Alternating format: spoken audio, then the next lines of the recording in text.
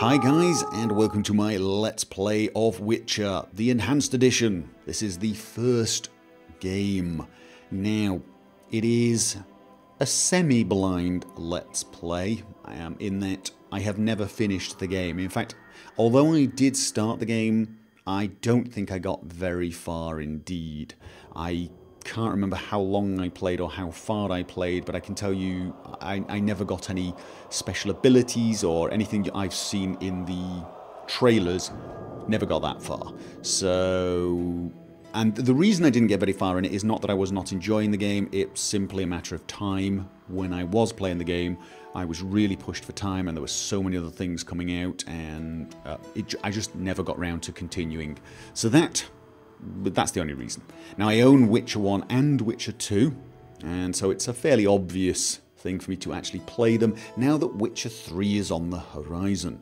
So, as I said, semi-blind playthrough. I don't really know what I'm doing. I barely remember anything about the story, and pretty much remember nothing about the story that you couldn't have got from the trailers. So it's blind-ish. So I will be stumbling around, I will be making mistakes, I will not be used to the interface, and I will be missing things in the story, and so on. The usual thing for me, you know how it goes. I'm going to play the game on the hardest difficulty. Now, that might be a mistake. For all I know, you're supposed to play it through a normal once or something like that. But you know me, I'm going to go and jump into hard difficulty and see how it goes. I'm fairly confident we can keep going.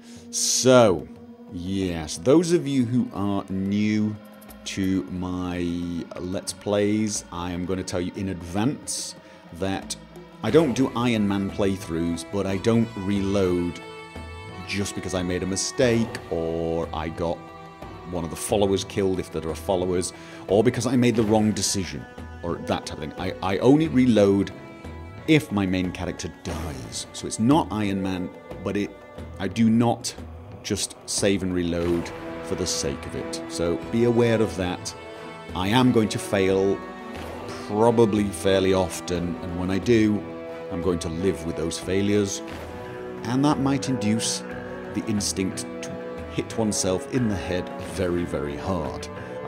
Feel free to do so, although I don't recommend doing it too hard or too often. So, if you are still interested in joining me for this journey, well, here goes.